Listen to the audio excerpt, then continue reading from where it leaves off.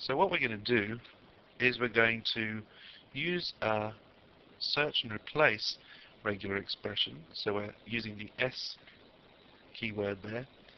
And then we're going to use as our pattern the general anatomy of a hyperlink.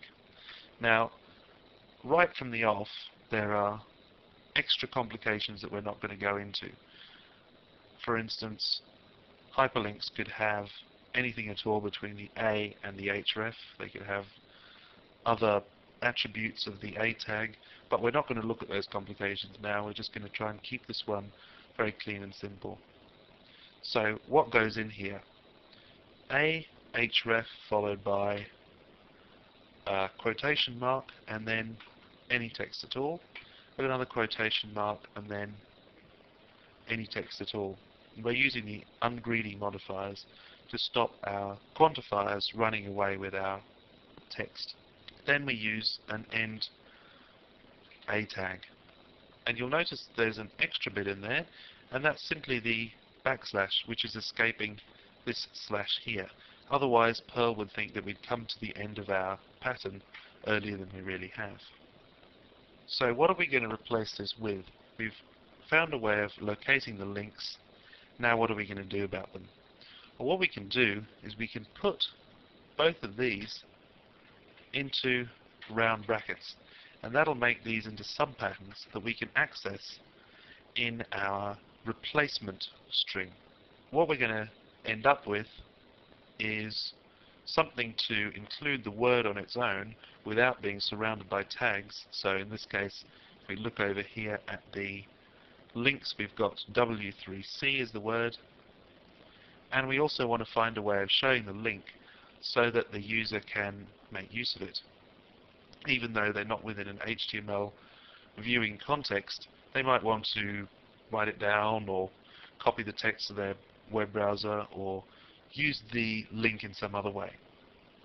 So what we're able to do is first of all put in the number 2 variable, and that will show us the second subpattern, in this case just the text here.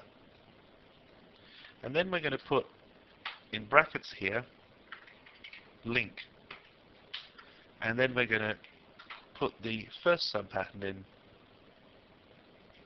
So the brackets here are not marking out subpatterns. There's very little within the replace string that is evaluated in a different way to a normal string. Even if we use the E modifier to say we should be evaluating it as Perl code, we're not evaluating it as a regular expression. So all those brackets in here, this side of the slash, are literal brackets. So that's the kind of syntax that we're looking for in our plain text version.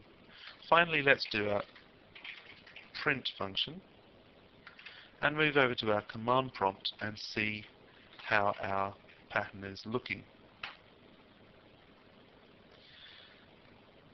Now what it's done here is we've been able to take our pattern and use it to intelligently parse the links and find different elements within them and turn them into a text-only friendly version that we can use pretty much with any piece of HTML.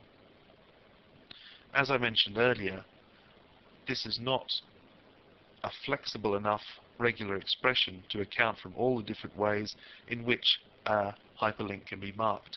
Capitalization, extra parts of the tag, and so on and so forth, different kinds of quotes.